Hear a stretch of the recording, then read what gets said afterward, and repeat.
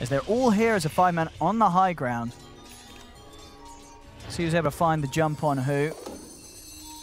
As Weeha is going to show himself mid. Qojva in immediately with the Dragon Tail stun. Have they got the burst to kill him off? They do. Tiger has the follow-up epicenter. They take down Weeha.